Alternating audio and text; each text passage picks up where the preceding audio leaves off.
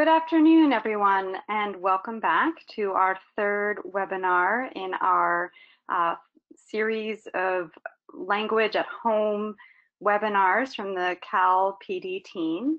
And we're excited to join you here today to talk about math and how we talk about math in the home and on our walks during this time. So we're happy that you're all joining us, and just take a minute here to recognize the difficulty of this situation, and that we've found these webinars to be helpful distraction to us and keep us focused and help us think about students and families. So we're happy for your participation and hope that everyone in your family and friend circle and community are keeping healthy and well. So again, welcome to our webinar here on math and language. My name is Annie Duguay, and we'll be introducing the rest of the PD team and a couple of our panelists in just a moment. But you will find us as well on our Twitter. So we'll have more for you of that in just a moment. You have joined the webinar in mute, and actually the GoToWebinar has that function so that everyone will be muted. You'll hear various of our guest panelists and also our other PD team members unmuting themselves and sharing out today, but you have a questions box. And the questions box we use as our chat box. So sometimes you'll hear us refer to the chat box, and we mean this question box. So you'll type a question in. Unfortunately, it doesn't get shared, we've learned, with the whole group, but what we do will be to respond to you there. And when we respond to the whole group, we can also respond to you privately if you have a specific question, but we do like to share as many of your answers as possible with the whole group. So we do our best to read and respond to all of them and keep that chat box flowing. So an update that we have, we mentioned our communications director, Trey Calvin, had just joined Cal a couple weeks ago in the midst of all this, and he's put together a great website so that all of our webinars, both the archived ones as well as future webinars and registration and all of those links to handouts and PowerPoints, are going to be directly on this one website, which we will continue to share with you moving forward. In fact, in a day or so, you'll get this email directly in, you'll get this web link in an email thanking you for your participation. So this will be, moving forward, our kind of one-stop shop for all of these resources. And so we have two previous ones. If you haven't joined us, there was an oral language one and also literacy last week. And additionally, our colleague Roberta Maselli is doing Ed Policy One Takes. And if you weren't able to join yesterday, there was one on the impact of assessment waivers and the future of U.S. education system. So for those of you who are, who deliver assessments or thinking about programmatic issues, we also have funding opportunities and virtual instruction that Roberta will be delivering on the dates you see, and you can click and register directly there. So also stay tuned for a 3-part series of webinars that are specific to dual language education. And I know there's some of you already who are working in bilingual dual language programs. So our colleagues are preparing to also do that set of webinars. So Maribel is going to take it away so we can do our introductions and hear from you. Okay, hi everyone. So glad that you were able to join us today, and take time out from your busy schedules, because it seems that even though I'm working at home, I'm working harder than I am when I'm in the office. So when we talk to our students, to our own children, they have a really hard time communicating during these kind of situations. So one really positive way of keeping in mind is to every day stop and think about, what are your bright spots of the week? We have to think on the positive. So since we met last time, what I'd like you to do is, in your questions box, write down what are your 2 bright spots. So for example, my 2 bright spots of the week, we're FaceTiming with my godson, who's out in Connecticut. He just brightens my day just listening to him. And I'm an avid reader, so I was actually, even though I was working the whole week, I was able to read 4 books that I really enjoy in a 1 week time period. So that's really cool being able to do that. Now, if you take a quick peek at my colleagues, Annie, Maria, and Kate, you can take a look at what they wrote and take a minute out, just 1 minute, and in your questions box, write down what your 2 bright spots are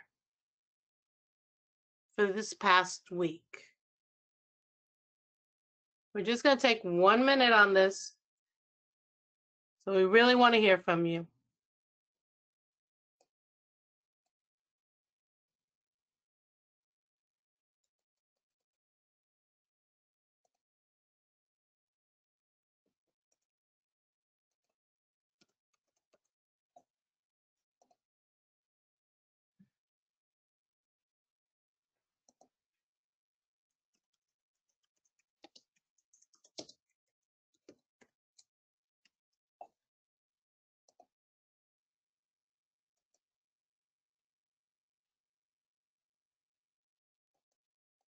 We're getting some really great answers out there, people who are trying new recipes, trying to do some gardening.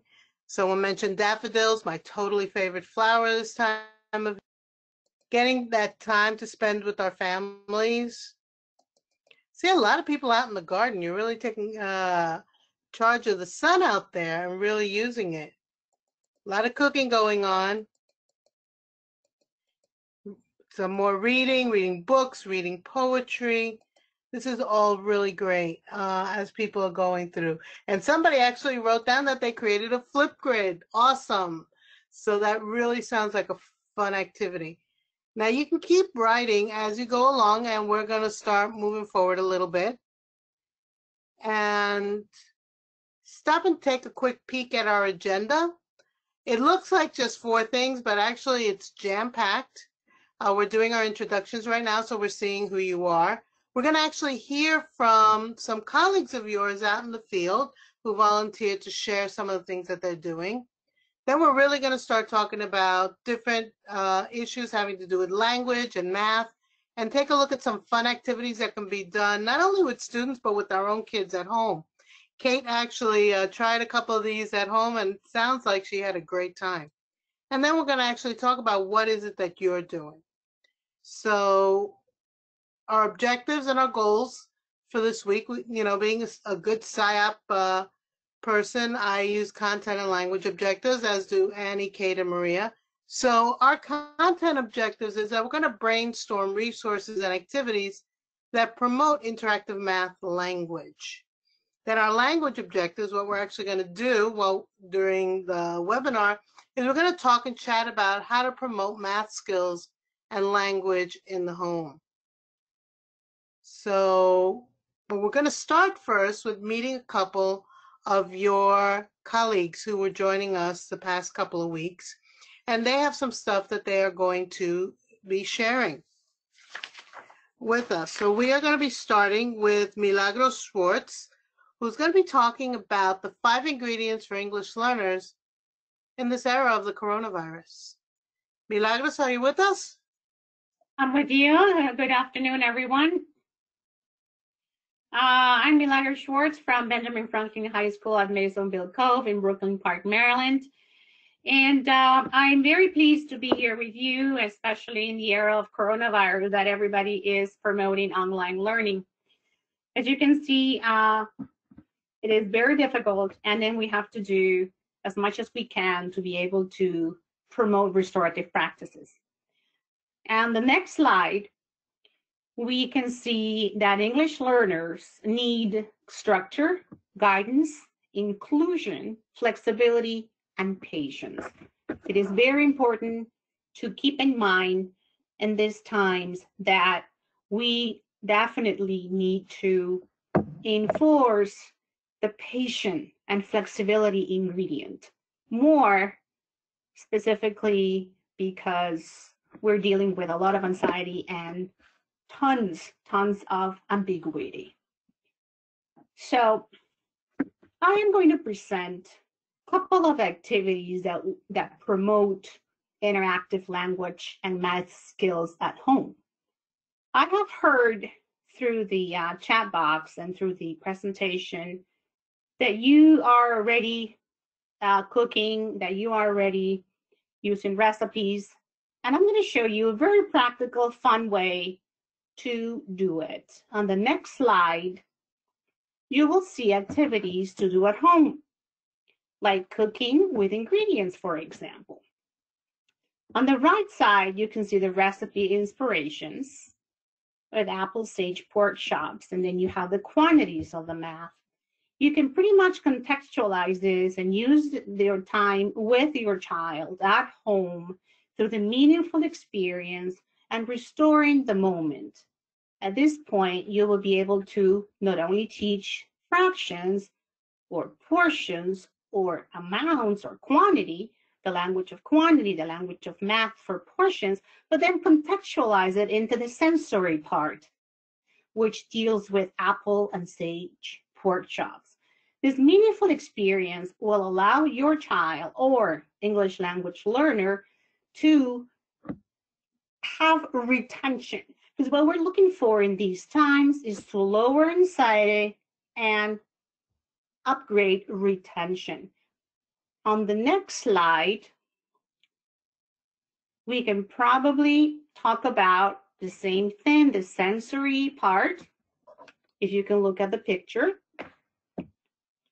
there's the pigeon of love. It restores, it gives good feelings, and then you can have questions like what do you think is happening? You can start with predicting. What do you think the story would be about? You can then ask questions about it. Where is the pig? Where is the hen? How many eggs are there in the carton? Can you count the eggs? Things like what might you do with an egg? And then take a story on whichever version you would like. You could do it on one hand, on the other hand, or you can invite them to create their own story with the realia. Realia is powerful because it allows them to explores tons of imaginative tools that our English language learners have. To add structure to this, you can contextualize it to where is the hen? What can the hen do? And then begin with the book creation. You can ask them to create a book. You can use tons of tools that we could come up with, as for example, we could do something with iMovie, which I've done in projects with the storytelling. We could do something with Flipgrid, which is I believe that you have mentioned there. We can create a video and we can create a story through Flipgrid and have them record their own story and send it to us. This, again, has to be meaningful and it has to be age appropriate and level of acquisition appropriate. And the next slide, we have measuring liquids with a measuring cup. Again, we stop and make a meaningful moment. And we have the Pyrex cup by measuring liquids. We use that for math as well. Again, more language of math, more integration of ingredients, more integration of promotion of interactive language and math skills at home. We can measure the liquids, ounces. We could measure milliliters through the Pyrex. So again, we could also do it in both languages. We could code switch. Some homes speak Spanish. We could do Spanish L1 or continue only with English only. On the next slide, we probably have another presenter present our topic of engagement. Thank you so much. Thank you, Milagros. That was really helpful. So starting with us now is Sandra Daniel, who's the language coordinator for the Globe Academy. Hey, Sandra, are you on with us? Yes, good afternoon. Thank you guys for featuring us. So I'm the language coordinator at the Globe Academy. We are a K-8 dual language immersion school. We have 3 language tracks in addition to English. So those are French, Spanish, and Mandarin. And today, what I really wanted to share with you guys is ways that we can engage students in the target language using that oral language. I know in these times of distance learning and digital learning, sometimes that can be a challenge. So in our CAL webinars, we've been learning a little bit about Flipgrid and ways that we can engage learners.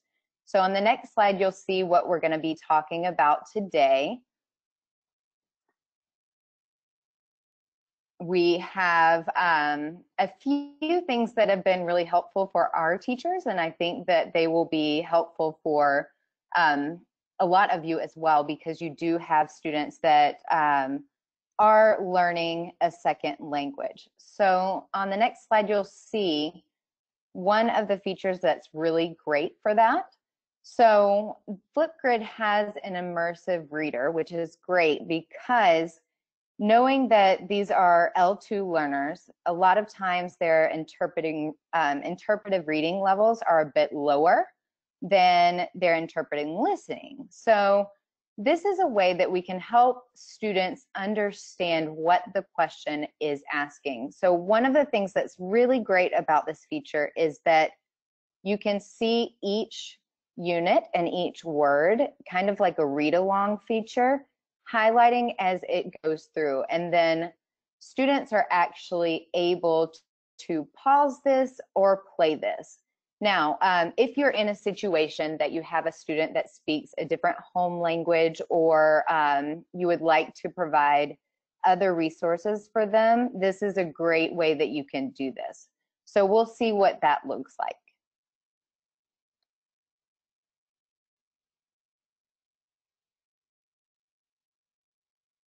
And I think we might be able to hear a little bit better if maybe the headphones are taken out. It was muted, so let's try that again. Let's see. I'll go back to the beginning. Prends un papier et écris un nombre décimal de centaines jusqu'au centième. Did that work? Yes. Okay, great. So as you can see, each word is highlighted, so students can either, just the same way as Annie replayed the section, students can do that as well. So if they need to go back or they didn't understand something, they can adjust that. So that's been a really helpful feature. On the next page, you're going to be able to see what it looks like to give students feedback. So we know students are able to submit work, but then we can also, as teachers, give them an idea of tips of what they can do, as well as showing not only orally, but also visually. So our French immersion teacher, Caitlin Rowe, has given feedback to a student. So we'll look at that. Alors, pour dire ton nombre, c'est 485 et 67 centièmes. So what Caitlin's been able to do here is she's able to tell the student another way of saying the word. So correcting them, instead of the student saying point or point to say the actual complete number, she's telling them that they can say and. This is a great way that students can get feedback quickly. But then the other great feature is that other students can comment on the work. So you can use this feature as almost like a turn and talk. So students can kind of simulate that sort of oral communication practice. Another thing that this area is able to do is the teacher can also highlight and star great examples of work so students can be able to refer to those later. She can also hide sections that maybe she doesn't, maybe she's still working with a student on something and they're not ready to have that seen by everyone. So those are great things to keep in mind. So let's look at what student work looks like. So one of the things I wanted to give you guys sort of a sample of different application problems that our teachers have done. So on the right-hand corner, you will see the activity that Miss Rowe did with her students. So students in this case had the opportunity to choose how they would represent their decimal number or their fraction in expanded form. So they could choose a number, and then they had those two options of the decimal or the fraction. So students uploaded their work and were able to explain step by step what they did on their papers. 5 plus 3 fois 10 plus 4 fois 1 plus 5 fois 0.1 plus 6. So their students can upload their answers, and again, the teacher can give feedback, and then other students can also comment. As you can see, the student has kind of added in little math symbols in the corner, just to make it a little bit more fun and personal. Our third grade Mandarin immersion teacher, Shuai Lao Shi, she actually did an application problem set. And what she did was, a lot of students might not have the opportunity to have paper printed at this time. We're all away from a lot of those devices. So she uploaded a regular piece of paper and showed students how she kind of lined up the numbers so that they can do their questions at home, which was a great way just to do something different and get the kids kind of away from the computer while they work. So we're going to see an example of what one of her students uploaded. And with apologies if my dogs bark due to the postal carrier arriving. 你好，小朋友。是我看见有说老师，你可以看见了，这个是我的数学作业。2/7的小于5/7，2/1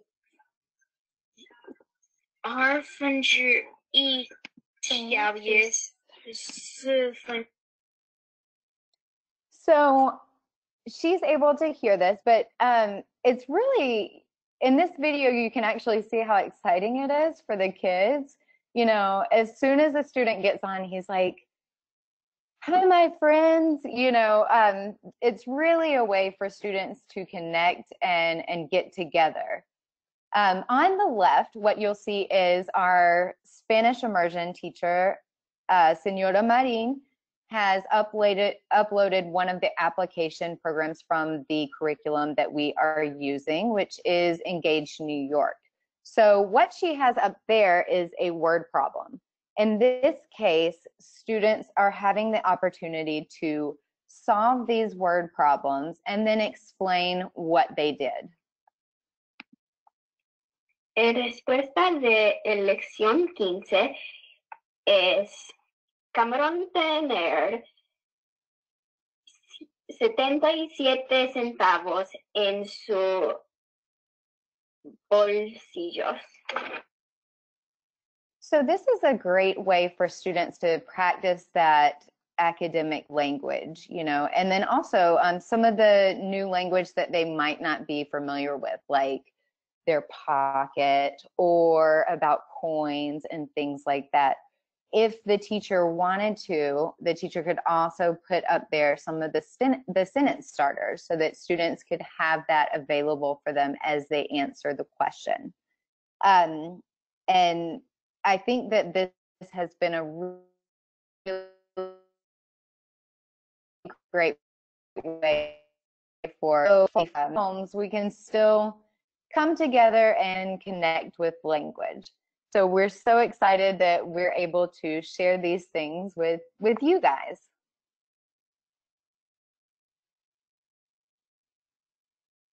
Okay, well, thanks a lot, Sandra. We really appreciate all the great information that you've shared with us, and hopefully others can use some of the flip grids and some of the stuff that your teachers are taking a lot of advantage of.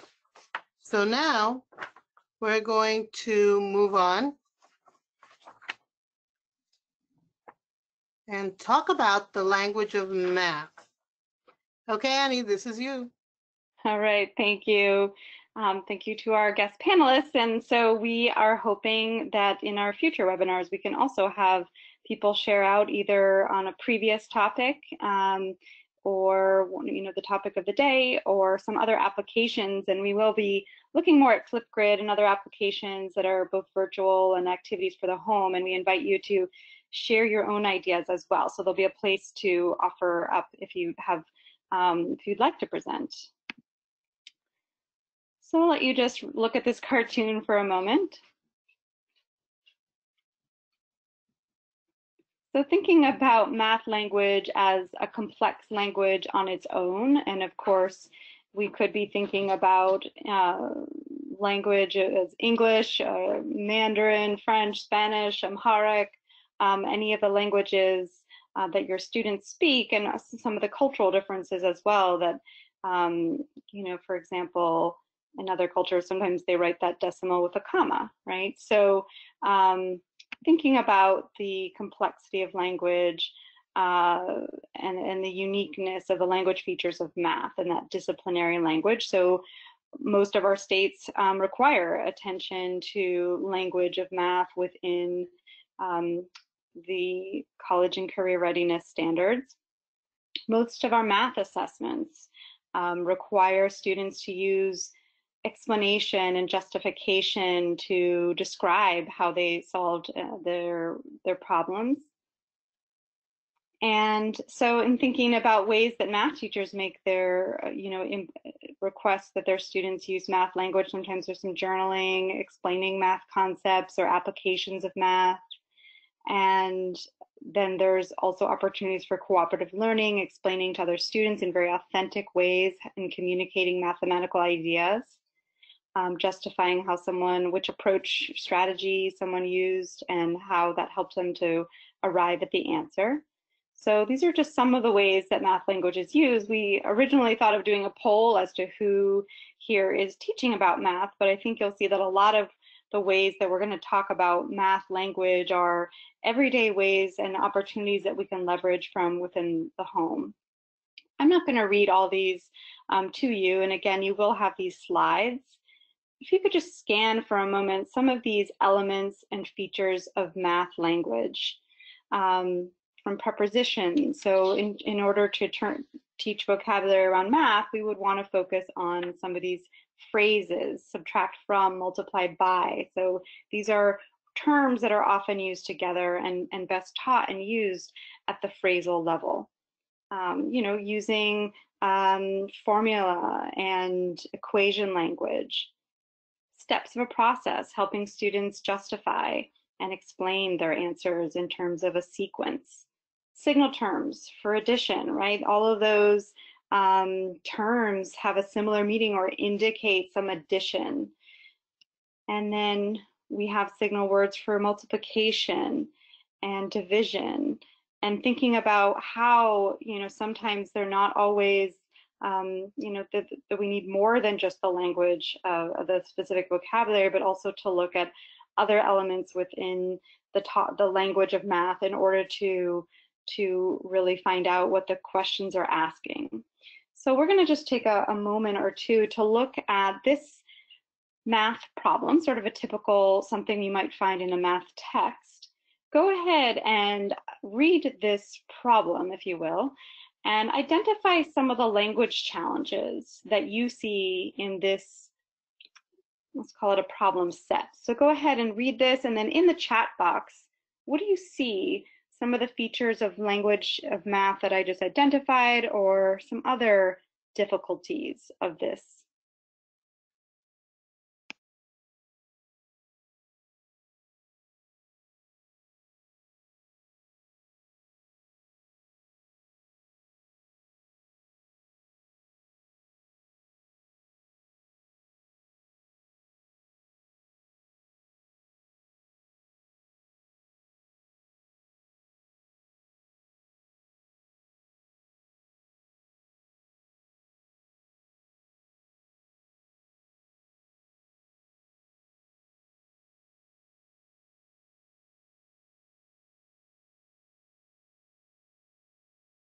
Okay, just a moment before we do move on.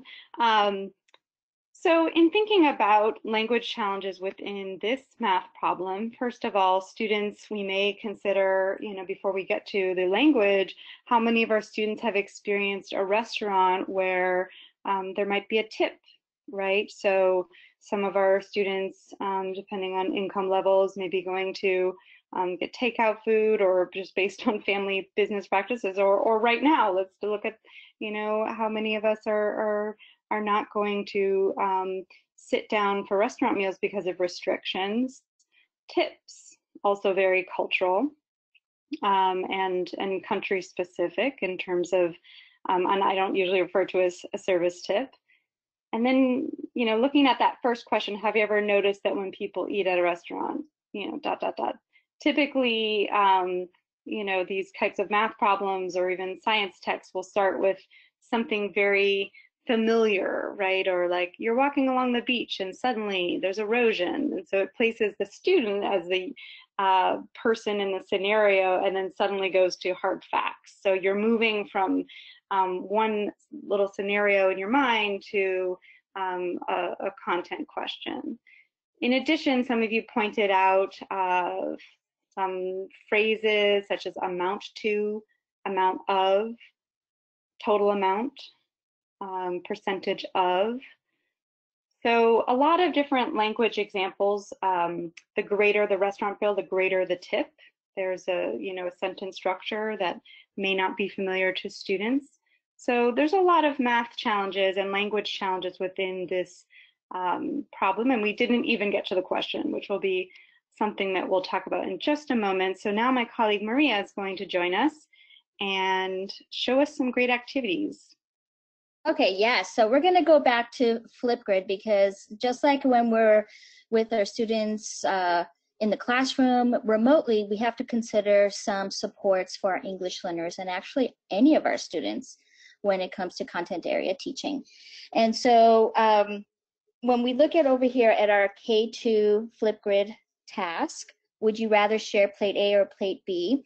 We're going to go to the web, or you can see the screenshot that we can go to the Flipgrid link that I attached 3 different videos. One is an introduction to fraction, one is to a book called Give Me Half, and another one was about the concept of fair share, because we're trying to build that content knowledge, but also the language as well that's in math. And I uploaded a handout that has a word bank, and some math content vocabulary cards from the Virginia Department of Education. Don't forget to go to your local district and state websites for ready-to-use materials. Take a screenshot of the pages, and now it becomes a digital anchor chart for students to reference as they are learning remotely. I also attached a handout for students to draw mathematical representations and then draw the question using a sentence starter. For the grade 3 to 5 Flipgrid, I also went to a website called wouldyourathermath.com, and the author John suggests that using the would you rather prompts on a particular day of the week is going to be important. For example, you could have a would you rather Wednesday routine instead of doing it every single day. Remember that teachers are building math concepts and mathematical language simultaneously, so I attached again a video about unit pricing, a rap math video on estimation, and a music video created by a 3rd grade class about rounding numbers. What's great about Flipgrid is that you can edit the topic quickly and upload materials to the grid easily. As I reflect on the word bank, I could have included rounding to the ones place as a term for students to use in their response. What other math vocabulary terms could you use for this math topic? And as you're working on the responses in there, we're also going to share an example from grades 6 to 8, because I do want you to notice some differentiation in how I changed the graphic organizer. In the 3rd to 5th grade example, I incorporated the sentence starter into the writing box, and students only had to write in the option they chose, option A or B. But for this 6th to 8th grade example, students have to rewrite the entire sentence starter before writing their response. So again, we can have differentiation when we're doing remote work. In the high school example, I added tier 3 words, which are content-specific math terms. But I also added tier 2 vocabulary terms that are used in other content areas such as science and physical education. For example, the words data, score, and results.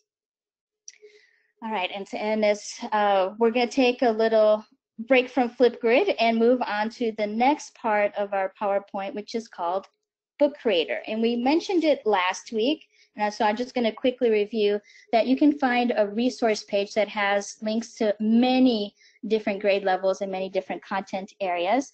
The free version, you and your students can create 40 books online. And we're going to go to my example, which is on the next slide. And the book that I created was called Shapes All Around Me. And what we're going to do is, flip through a couple of the pages. And what you'll notice, it's just like I used it's kind of like a Google Doc or a Google Classroom kind of, or Google Docs or Word PowerPoint, where you just add text boxes and drawings and upload sound, and you can read it with them, you could sing along with them, you could even, if we turn to the next page, it says name the objects, or look for circles, triangles, and squares in your house, what can you find? So it can be an interactive book as well. When we go back to the PowerPoint, you'll notice that there's a link to a math teacher's high school book on algorithms, and we don't have time right now to explore it, but the link is there for you to see how a high school teacher was able to create his own book. Oh, I think Annie's got it up over here. So if you scroll down, you'll notice there's a bookshelf, and there are different options for different grade levels. But it's a fun thing to explore. Okay, the one last activity that I'm going to share before Maribel shares a few other activities. It's called Forget the Question. And when we think about math word problems, sometimes the students will know exactly what to do, but others are completely lost as to where to start. So one of the solutions is to use the I notice, I wonder brainstorm, but only using the mathematical scenario. And so you need to leave out the question. This is an opportunity to tap into and build students' background knowledge about the information that is in the word problem. You should only reveal the question after students understand the scenario thoroughly. You can ask the following question. If this story were the beginning of a math problem, what could the math problem be? On the next slide, we will share how to do this activity remotely using a collaborative Google Slides activity. So I don't know if you've used Google Slides before as a collaborative work, but I have created something here for you. So we're going to just make a copy of it.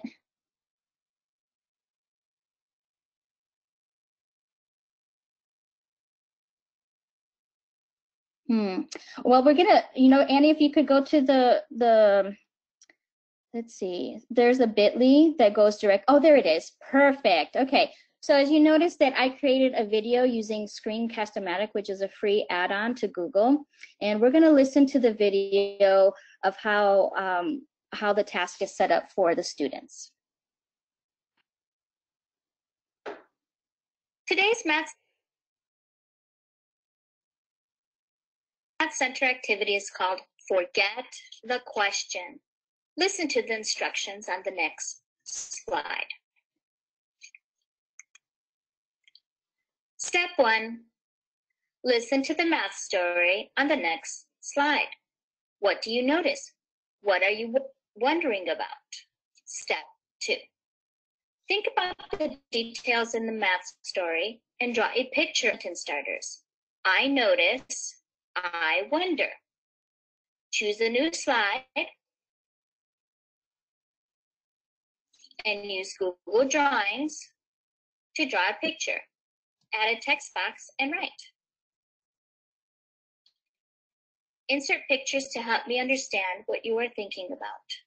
Or if you want, you can draw a picture on a piece of paper, take a picture of it using your phone or iPad or other digital device, and upload the photo to your slide. Step 3. Next, go to the Tools tab and find the Voice Type Speaker Notes under the Tools in the toolbar. Let me show you where it is.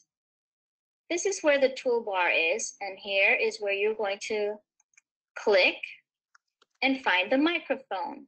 This is the Voice Type Speaker Notes icon. Click on it, and you'll notice that somewhere this icon will go, and you'll just move it, click on it, and move it to where you want to see it.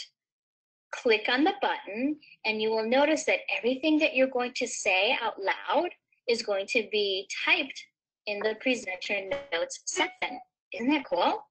When you click it one more time, it will actually stop typing.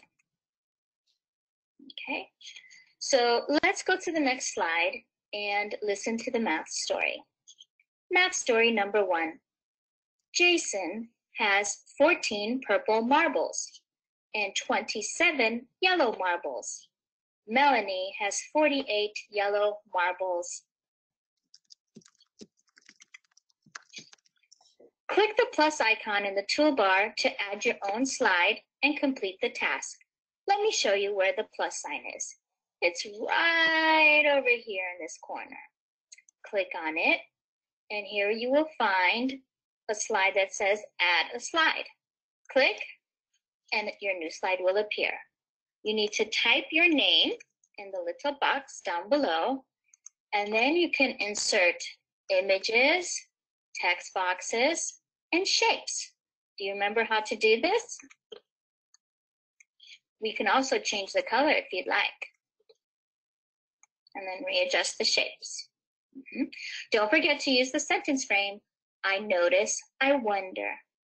Let's go to the next slide so you could see my sample. This is what I drew. I drew a picture of Jason and Melanie and lots of marbles. I use circles, and I use the color purple and yellow. Let me practice one more time using my microphone here. I'll click on it and then tell you about my picture. This is Jason. I noticed that Jason has 14 purple marbles. Jason also has 27 yellow marbles. Melanie only has 48 yellow marbles. I wonder how many marbles they have all together. Now it's your turn. Go to a new slide and tell me, what do you notice and what do you wonder? And so I went to alicekeeler.com to get the collaborative Google Slides template. But also, if you go into type the keyword collaborative Google Slides template, her template will come right away. We're also sharing this Google Drive so that you can, if you would want to copy this PowerPoint slide and then create your own little video, it's very easy. I like free, so I use Screencast-O-Matic to create the video.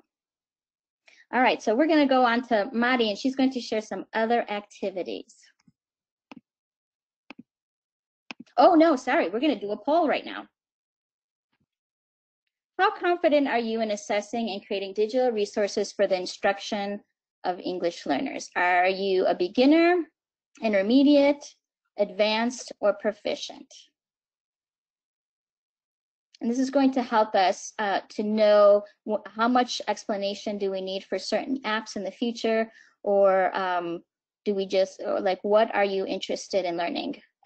Are you a beginner, intermediate, advanced, or proficient? And so the poll is in progress right now. We can see that most of you are in the, half of you are intermediate and half are beginner. So we'll be sharing, it looks like a lot of how-to videos as well, but also for some advanced. We're going to be looking for you to help support the rest of us with working remotely. So it looks like 43% are beginners, 46% are intermediate, 11% are advanced, and 3% are proficient. And those are the results of our poll. Thank you for participating. So we're hoping that all of these activities that we're sharing are very useful for you. And we're going to go back to our PowerPoint slide in just a second. Okay, so all the technology is awesome. I consider myself intermediate, so definitely I like some more hands-on things to do at home. And we're going to present a few activities that we can do at home as a family or have teachers set up for groups of students. And one of them here is called Beat the Clock Toss. This is a lot like hot potato. What you do is you give a ball to a student, another student is the timekeeper, they set up the timer, and they toss the ball around while giving answers to specific concepts. So for example, the 6 times tables, or the names of geometric shapes, or counting by 2s up to 50 or 100, counting by 5s or 10s or 12s. So the fun part is the ball goes around, the person who, you're never out, and you really try to beat the clock. That's who you're going against, to try and get the whole concept covered in that amount of time. Our next activity here are multiplication dominoes. Now, if you're from a culture that plays dominoes a lot, you probably have dominoes somewhere around the house. If not, you can go to Google Images and download pictures of entire domino sets. All you have to do is print and cut them out. Or you can have your kids make them. Some friends of mine made some great dominoes using cardstock and rectangles. So it was very easy to get the dominoes created. In this activity, you put the dominoes face down. Students take turns picking up 2 dominoes. They add up the number of pips on each domino, and then they multiply them. So in the example here, we have a 5-3, which is 8. We have a 5-1, that's 6. 8 times 6 is 48. Another variation can be turning the dominoes into fractions. The 5-3 or the 3-5 becomes 3/5 plus 1/5 equals 4/5. For younger students, you can do this with addition and subtraction and actually have kids start creating equations for the older ones. Our next one here is Battleship. This is a lot of fun. Now, part of the fun here is that the kids actually figure out the answers on their worksheets ahead of time, and they compare their answers to make sure that they're right. Afterwards, they set up 2 pieces of manila folders. They have a game board with 2 sections. In one section, they're going to fill in their secret locations, and in the other section, they're going to record their hits and misses. Students take turns where the opponents ask each other the answer and the equation. If they're right, it's a hit. If they're wrong, it's a miss. The first student to hit all of their opponent's answers wins. In your handouts today, I actually put some sample game boards and a sample of how to play it. It's a lot of fun, and it's a great way of getting kids to interact with the math and actually use the academic vocabulary. Our next one, I'm going to leave up to Kate because she actually played this one. It's called Race to 27. I did play this one. It was a lot of fun. I played it with my kids who, if you've been with us the past couple of weeks, you have seen and we'll get to see again. So they're in kindergarten and 2nd grade. We did Race to 27. as a family. And what you do is pass out all of a regular deck of playing cards. We took the jokers out. We counted face cards as 10 and aces as 1. And the players turn over one card at a time. You take turns going around in a circle, and they add the value of the cards as you go around the turn. Play continues until the total reaches 25 or over, and then that player who puts down the card that took it to 27 or over takes the whole pile of cards, and you keep playing until everyone is out of cards. So Race to 27 worked well for my kids who, like I said, are in kindergarten and second grade. But if you have older kids or you're working with older students, you could certainly do Race to 50 or Race to 100, where they would have to be adding larger numbers for a longer period of time. So let's see a little video of my family playing this game.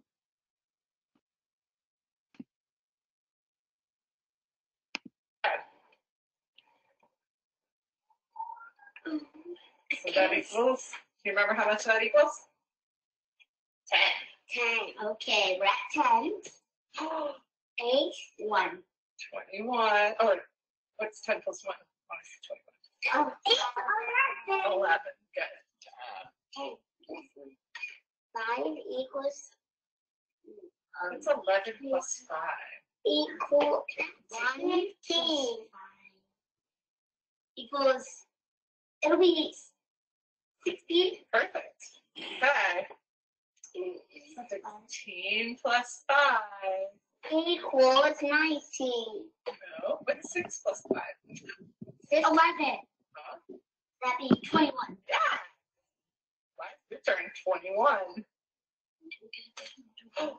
Plus 10 is, what's 20 plus 10? 30. Plus 1? 30 plus 1?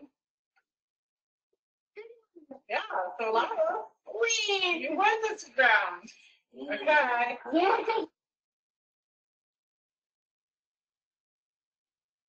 Okay, so you can see that the kids had a lot of fun and we kept going. Zara actually did end up being the winner in the end. But it was a great way for them to practice some mental math. We did have some paper available in case they wanted to write down the addition numbers so they could keep track. But you could see that they were using some mental math. Zara was counting on her fingers at one point. So it's a great way for them to develop some automaticity with numbers and number relationships, and it's a lot of fun. Okay, so our next, oh, Mary Bell, this is back to you with the mnemonics. Yeah, I always found that mnemonics really help students, and a lot of us use it all the time. But one of the fun things I found is to have kids create their own. So this came from PrometheanPlanet.com, but I thought it was a really great mnemonic because it was created by kids. So hey diddle diddle, the median's in the middle, you add and divide for the mean. The mode is the one that appears the most, and the range is the difference between. So mnemonics really keeps things in kids' heads. So I always thought it was a great way of doing this. And speaking of mean, median, mode, and range, we did another activity. So in this one, you use anything that you can use to build. Plastic cups, blocks, Jenga blocks, whatever object is readily available. You hand them out to the students. And what they do, and you do this in different trials, so that in either 1 minute or 30 seconds, they have to build a tower. Then they record the number of cups or the blocks or the objects. They do rounds and trials to figure this out. And then they have to figure out the mean, median, mode, and the range. Let's see what this looks like. In this one, there were 2 rounds of 4 trials each. These cups were handed out. The first round was for 1 minute. Second round was 30 seconds. We were surprised at just how many cups they actually use in that amount of time. As you can see at the bottom, what the mean, median, mode was for each one of the rounds. Again, in the handouts, we gave you some samples to work with this. And it's a lot of fun, and it's a great way of actually physically figuring things out. For example, the median, if they can't figure out, they can put them in a straight line and count from each end until they find the median. Same thing with the mode, figuring out which number shows up the most, and the range. So this is a really great activity. Now there's another activity coming up that I'm not sure how it works. Who can help me out with this one? I got you, Mary Bell. This is what I used to do with my English learners in elementary, usually 3rd and 4th graders. When they were using story problems, they had a lot of difficulty moving from the story problem to figure out what they actually had to do with the math and getting to the equation. And the problem is that even though we would give them keywords to map with operations, there's a lot of variability in how story problems can be written, and that can be really confusing for students. So this one focuses really on language, and it's a way for students to practice moving from the equation and building in language backwards up to a story problem.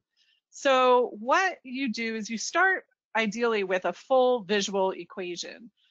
So here I took some pictures. Ideally, I could make a flip grid since we can't see our students, or if you're working at home, you could do this in front of your children. So you want to demonstrate the equation. So here the equation was 8 times 3 minus 9. So I started out with a bowl with 3 bowls with 8 marbles in each bowl.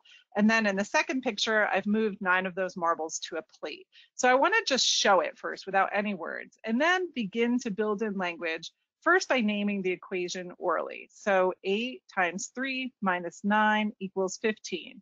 Now I'm going to build in more language. Now I'm going to start naming some objects. So right here we have bowls and marbles.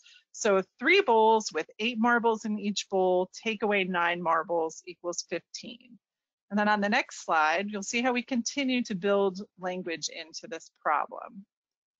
Okay, so now we're going to add some people. Same situation. I have 3 bowls with 8 marbles in each bowl. I take away 9 marbles. How many marbles do I have left? We've now made it a question. And now we work at changing the people and changing the containers. So Maria has 3 boxes of chocolates. Each box contains 8 chocolates. She gives 9 chocolates to her friends. How many chocolates does Maria have left? At this point, I would have my students break up into groups and work together to come up with how many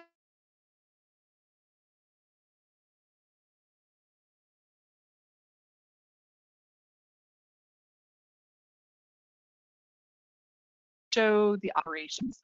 The variation in ways that the same equation can be expressed. So it really gives students a chance to work with language and variability before they're moving into the equation. Sometimes I would take a story problem as my target story problem, and then I would do this backwards with a similar problem, and then I would give them the target story problem after they've had a chance to do their own work building in the language backwards.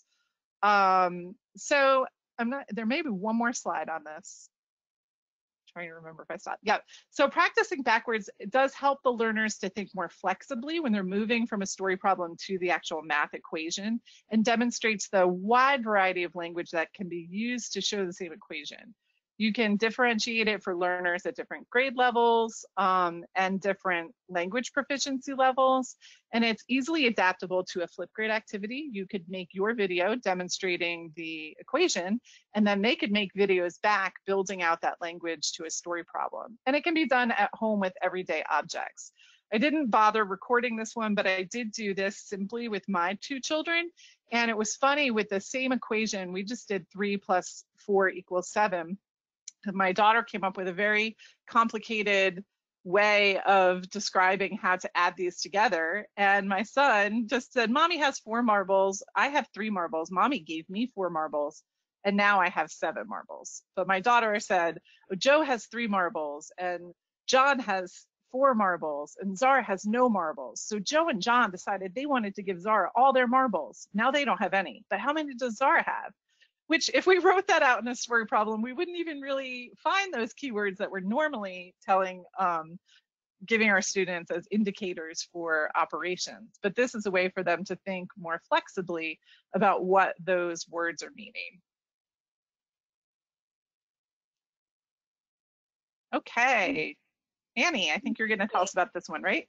Yes, and I loved your examples. I love that you pointed out that Zara run the card game. I think she would find that very necessary information. Yes, she would. And I also love that Maria does share all her chocolates with us. So her dish and her candy. So very authentic examples. And yeah, so we just have a couple more slides, and this is in your handouts, and many of these activities, again, the PowerPoint, we have a site for you to download all of this and share this webinar if you have colleagues as well. So the last set of your handouts is around this idea of the teddy bear hunt. So a lot of, if you haven't heard about this yet, on many of the social media apps, or perhaps if you just Google teddy bear hunt, particularly right now with a lot of kids indoors, and I've heard of kids in their teens enjoying this as well, although less admittedly. So these teddy bear hunts, or in my neighborhood, people are putting any kind of stuffed animal in windows or in their gardens, and on sunny days, it's a little more organized. And so kids will walk in a socially distant way, apart from each other with their families though, and what a great opportunity to create and analyze data charts regarding what they're seeing. So with tally marks, data tables, bar graphs, and pie charts, in your handouts you have a number of examples. We put all our handouts in Word so that you can manipulate them, and of course you could modify what are the categories that you think are important, or that your children and students think are important. Is it teddy bears versus other kinds of stuffed animals? Or one of the charts there has them divided into species of classifications: birds, mammals, amphibians, reptiles, and invertebrates, because apparently there's all kinds of stuffed animals out there. And adding a layer, you could just do teddy bears and stuffed animals, or perhaps teddy bears that are outside versus inside, and stuffed animals that are outside and inside. And then there's some suggested sentence stems there. There's a lot more. And the bar graphs should hyperlink to an Excel if you have that Microsoft availability, for students to be able to enter in the labels depending on your students and children's levels. So just something to, as you're out and about, if you would like to use that data for math purposes. So we know that it's 4 o'clock, and we did want to give you a little opportunity to share out as well. And so we'll leave this going. I know some of you might need to drop off, but for another 3 minutes, just to capture maybe one of these ideas or activities has spoken to you that you'd like to adapt and use at home, or maybe there's a resource that you've been using that you'd like to share. So we'll continue on the questions chat box for another 2 minutes before we do our final wrap up, but please do add your ideas there, and we will be able to comment there. And as well, you'll get a ticket out at the end of this presentation. Definitely, we'd like to thank our 2 panelists, Milagros and Sandra, for sharing today. And this information will all be up online too. But if you have a question specifically for one of them, we can also get it to them. So another couple minutes for any questions you have.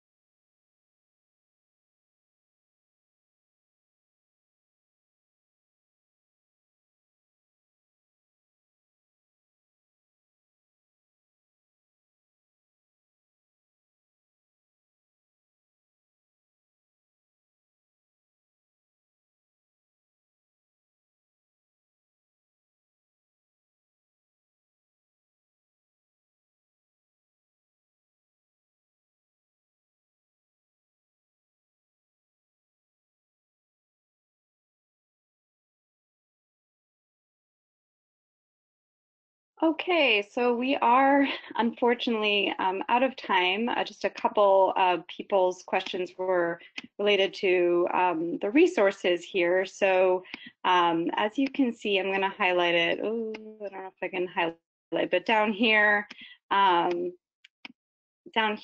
in where it is a little bit yellow highlighted, you have this website, and this is the website where we have all of our archived webinar. So this webinar, once recorded, will be uploaded there.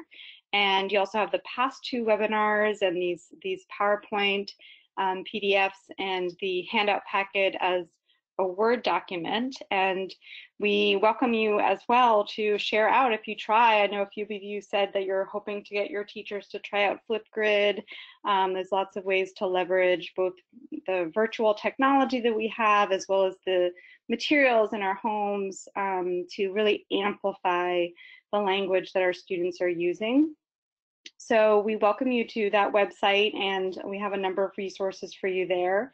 We'll also have the link for our next webinar. Our next webinar is a holiday for some, and spring break, I know, for others. So we've decided to move our science and language to the Friday, April 17th. We'll be back same time, same place, and there's your registration link, but also all of what you see here in this slide will be sent to you within the day in an email format. So you will get a certificate for your participation, as well as these links and our thank yous in that email that will come out within 24 hours. So check back the website, and we really thank you for your participation and hope you have a wonderful weekend. Please stay healthy and safe.